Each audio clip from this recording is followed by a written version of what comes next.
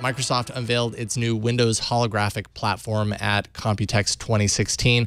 What exactly does this platform mean to hardware partners, Russell?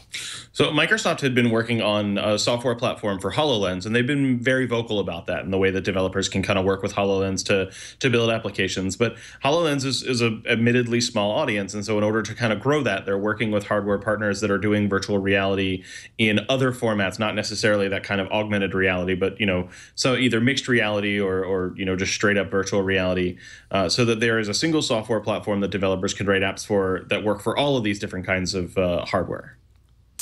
And are we going to be seeing, I mean, HTC Vive, I know when you watch this video, which this video is kind of nuts, right? It's kind of like Microsoft's vision into the future of the Windows holographic platform. But I mean, you see someone using a Vive.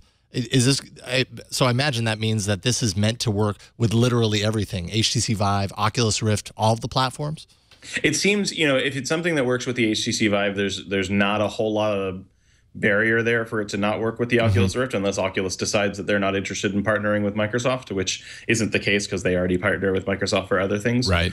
So it seems unlikely that there are going to be any barriers really for any of the higher end virtual reality platforms. I'm not totally sure how it's going to work on something like the Gear VR, just because there may be some additional hardware or maybe just connectivity issues, because you're dealing with a mobile device instead of something that's tethered to wired internet or something like that. So there may be some hurdles there, but for Oculus Rift and HTC Vive, there should be no reason for those to not work exactly the same way.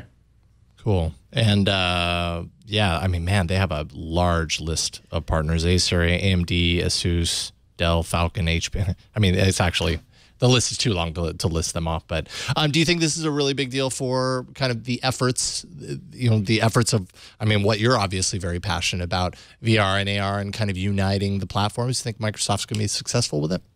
I certainly hope so. I think that this is, we've seen a lot of this kind of cross-platform stuff already from Unity and Unreal Engine to do this for gaming, but it's not as easy to do that for the kind of standard applications. And that's what we're seeing here, is making it so that businesses can take this and kind of tie it into their existing app designs for really anything.